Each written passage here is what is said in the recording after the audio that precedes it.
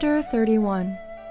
Poking the Ghost King, the Crown Prince Seeks Truth, Part 2. Since he said, this skin, that meant that while this body was his true form, the skin wasn't his real one, and this appearance was not his true face. This time, Hua Cheng didn't respond immediately and dropped his arms. Maybe it was all in Xielian's head, but Hua Cheng's eyes dimmed a little, and Xielian's heart tightened despite himself. When the air froze, Xielian knew his question may have crossed the line. Although for the past few days, the two of them had gotten along well, that didn't mean they were so close that he could make this type of request. Without waiting for his response, Xielian quickly smiled. I was just asking, don't take it to heart. Hua Cheng closed his eyes, and a moment after, he smiled softly. I'll let you see it someday, if there's a chance. If anyone else said that, it would naturally be perfunctory. Someday usually meant, please forget it. But it was Hua Cheng who said it, so Xielian felt that someday meant someday, and it would surely happen. That made him even more curious, and he grinned. Then I'll wait till the day you feel okay to show me. Let's rest for now. After bustling about for half the night, Xielian had long since tossed the idea of cooking to the back of his mind and returned to lying on the straw mat. Hua Cheng also lay down next to him. No one bothered questioning why, after coming clean about their identities, a god and a ghost could still lie together on a crappy mat, laughing and chatting. The straw mat didn't have pillows, so Hua Cheng used his arms, and Xielian imitated him in pillowing his head on his arms too. He mentioned casually, "The ghost realm seems so idle. Don't you guys ever need to report back to anyone?" Hua Cheng not only used his arms as a pillow, but he propped his leg up too. He replied, "Report to whom? I'm the biggest one there is. Besides, we all mind our own business. No one bothers anyone." So the ghost realm was made up of many disorganized bands of lost souls and feral ghosts. Xielian replied, "Is that so? I thought it would be like the upper court, with a central government. If it's like that, have you met any other ghost kings before?" "I have," Hua Cheng said. "Even green ghost Xirong?" "You mean that lowly, vulgar trash?" Well, what do I say to that? Xielian thought. Yes? No? Thankfully, he didn't need to say anything, as Hua Cheng continued. "I greeted him, and he ran away." Xielian had a hunch that this greeting couldn't have been your regular sort of greeting. Sure enough, Hua Cheng said casually, "And then I received the moniker, Crimson Rain, Sought Flower." So before, when he mentioned wiping out the lair of another ghost, he was talking about green ghost Qirong, and this greeting was carnage. What an extraordinary greeting, Xielian thought, rubbing his chin. "Do you have something against the green ghost Qirong?" "Yeah," Hua Cheng replied. "What's that?" "Can't stand his face." Xielian didn't know whether to laugh or cry, thinking, did you challenge those 33 heavenly officials because you also didn't like their faces? The officials of the upper court all call him vulgar, and even the ghost realm scorns him. Is that true? "It's true. Even Black Water is disgusted with him," Hua Cheng replied. "Who's Black Water?" Xielian asked, then recalled, "Oh, is that the one called Ship Sinking Blackwater?" "That's right. He's also known as the Blackwater Demon Xuan." Xielian remembered that this Blackwater Demon Xuan was also a supreme, but green ghost Qirong was only almost a supreme and just there for the head count. He asked, interested, "Are you close with this Demon Xuan?" "No," Hua Cheng replied lazily. "There aren't many in the ghost realm I'm close with." Now Xielian was amazed. "Is that so? I thought you'd have many subordinates. Maybe our definition of close is different?" Hua Cheng quirked his brow. "Yeah, in the ghost realm, those lower than supreme have no right to speak to me." It was an exceedingly arrogant statement, but Hua Cheng made it sound so indisputable and self-evident. Xielian smiled softly. "You have it pretty good in the ghost realm. It's only so big. Not like the heavens. I can barely remember the heavenly officials in the upper court, and there are many more waiting to ascend in the middle court, It's like an ocean of names. What good is it to remember them? Don't bother. It's a waste of your brain, Hua Cheng said. It's kind of offensive if you can't remember their names. The heavenly officials loved their reputations. Hua Cheng clicked his tongue. If they can be offended by such a small thing, then they're nothing but narrow-minded trash. After chatting that much, Xielian didn't want to dig too deeply into the subject lest they touch on something sensitive, so he changed the topic away from the differences between the two realms. He glanced at the closed wooden door and wondered, Banyue, that child, I wonder when she'll come back in.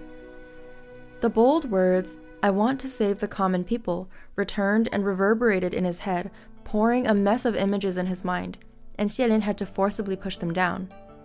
Just then, Hua Cheng spoke up. Those were good words. Which ones? Xielian asked. I want to save the world, the common people, Hua Cheng replied leisurely. Xielian was thunderstruck.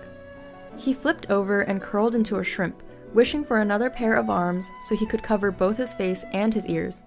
He groaned, Sanlang. Hua Cheng seemed to have nudged closer and deadpanned right behind him. What's wrong with those words?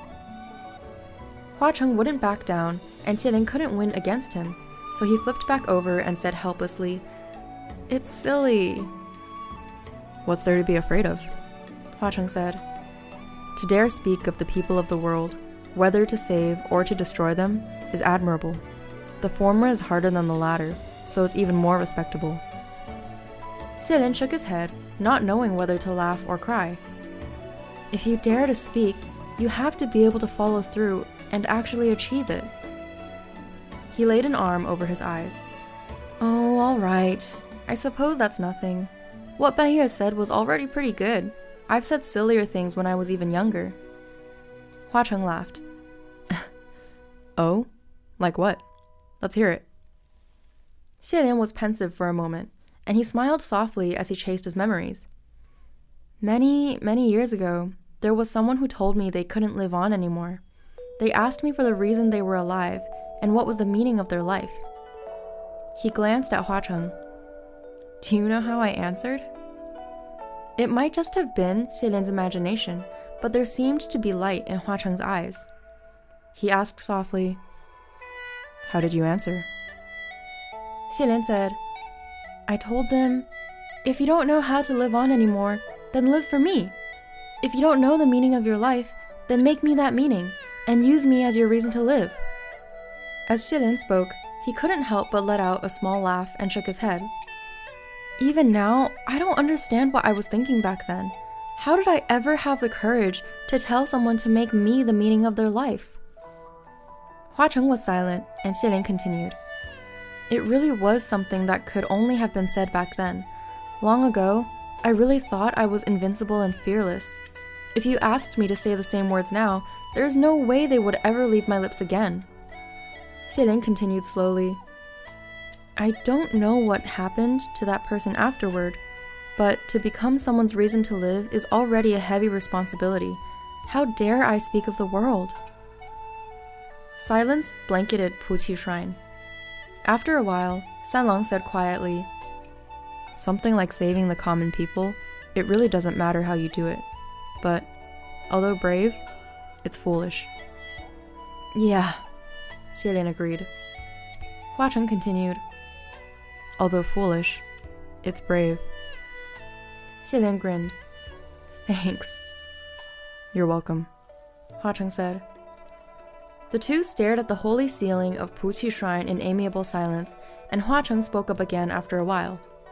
You know, Your Highness, we've only known each other for a few days. Is it all right for you to say so much to me? Well, Xielian huffed. What's the problem? Whatever. Those who have known each other for decades can become strangers in a day. We met by chance, and we may part by chance. If we like each other, then we shall continue to meet. If we don't, then we shall part. At the end of the day, there's no banquet in the world that doesn't come to an end. So let's take it easy, and I'll say what I want to say. Hua Cheng seemed to have chuckled. Then suddenly he said, If Xielian turned his head to face him. If? Hua Cheng didn't turn around, but continued to stare at the dilapidated ceiling of the shrine, and Xielian could only see this handsome young man's left profile. Hua Cheng said softly, "If I was ugly." Huh? Xielian gaped. Hua Cheng finally turned his head slightly. "If my true appearance is ugly, would you still want to see it?" Xielian was taken aback. "Is it? Although there's no real reason, I never thought your true appearance would be too horrible looking." "Who knows?" Hua Cheng said, half jokingly. "What if I'm discolored, disfigured, ugly, monstrous, and horrible? What will you do?" At first, Xielian thought this line of inquiry was rather fascinating.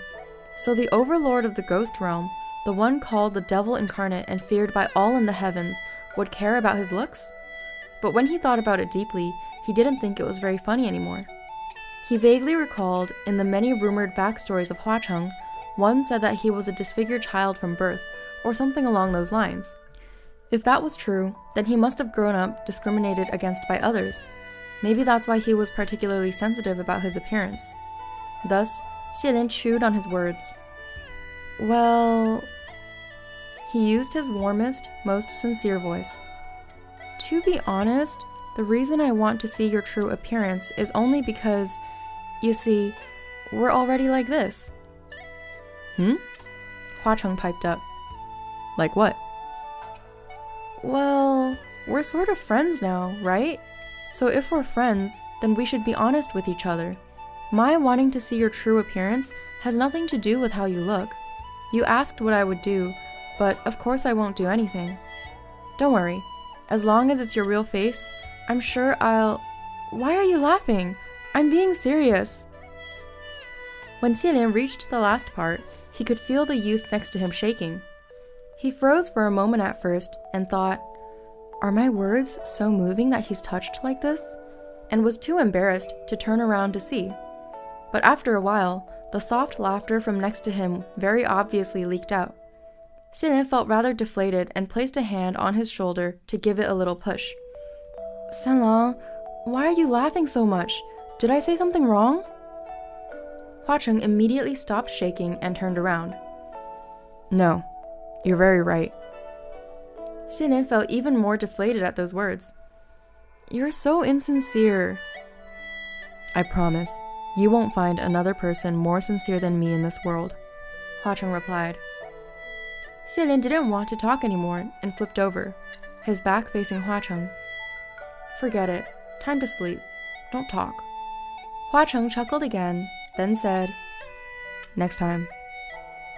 Even though he was determined to sleep, hearing Hua Cheng speak, Xielian couldn't resist replying, "What's next time?" Hua Cheng whispered, "The next time we meet, I will use my true appearance to greet you." There was much to ponder about those words, and Xielian should have kept questioning him. But after a long night, an unstoppable drowsiness overtook him, and he couldn't hang on, falling into a deep slumber. The next morning, when Xielian woke, the spot next to him was already empty. He scrambled to get up and walked around the shrine in a daze. When he opened the door, there were no figures to be seen outside. It seemed like it was true. The youth had indeed left. However, the fallen leaves had been swept into a pile, and next to that pile stood a small clay pot. Xielian took the pot inside and placed it on the altar. Right then, he suddenly noticed that there seemed to be something extra on his usually bare chest. He raised his hand to touch it, and found just below the cursed collar there was an exceedingly thin chain hanging loose and light. Xielian immediately removed it from his neck. Turned out it was a silver chain, so thin and light that he hadn't felt anything on him before. And dangling from the chain, there was a crystal clear ring.